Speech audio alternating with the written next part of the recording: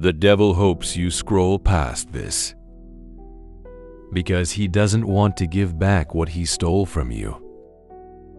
You can save and share, and the first person God puts on your mind. Dear Heavenly Father, in the name of Jesus, I come against every spirit of theft, loss, and destruction, and I command them to leave right now. I decree and declare that they're surrounded by your protection, shielding them from any further attacks of the enemy.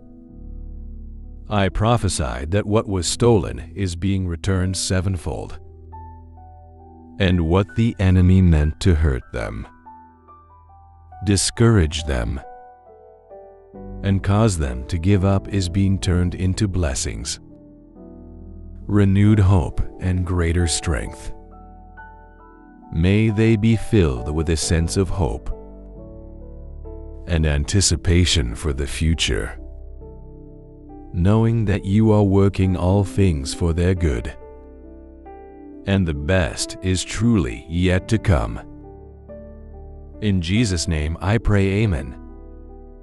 If you receive this prayer, comment amen and share with your family.